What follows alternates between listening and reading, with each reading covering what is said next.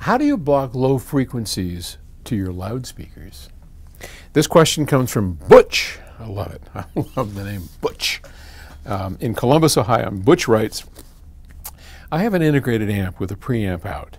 And I saw your video on connecting a sub from the RCAs to the sub, because I don't have high-level inputs, he writes. And that's a great plan. What I don't understand is how I can get those low frequencies to stop being sent to my bookshelf main speakers, which are ELAC Debut 6.2s. I don't see how the integrated amp intuitively knows that I set up a subwoofer. Should I install a filter on my speaker cable to the mains at the crossover point? No, please don't do that. Many integrated amplifiers, especially surround sound processors, have the ability to put a high-pass filter onto your main speakers, but your integrated probably doesn't. And so you're stuck with having to run your speakers full range. And yes, you could go through some gyrations. You could use an equalizer. You could build your own little high-pass filter. I mean, a high-pass filter is nothing more than just a capacitor into a specific load. So you could do all of that. I don't recommend it, and here's why. Your ELACs are already designed to be full range.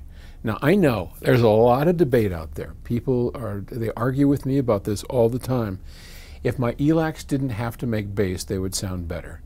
And I would tell you that for the majority of loudspeakers that are designed well, and ELACs are generally designed very well. Andrew Jones is a really good designer. He designed it as a full-range loudspeaker, as full range as it goes. And that's how it sounds best. And so the best thing to do is to leave that alone and let your subwoofer augment what the ELAC doesn't have. Because every time you try and cut off the ELAC, you're going to add phase shift, you're going to do something that it was never designed to do. And I think, in the end, you're much better off just letting it go all the way down and let the speaker designer, Andrew, let him figure out how to roll it off as best he wants within that specific box and for those specific drivers. So you're better off not rolling off the bottom end.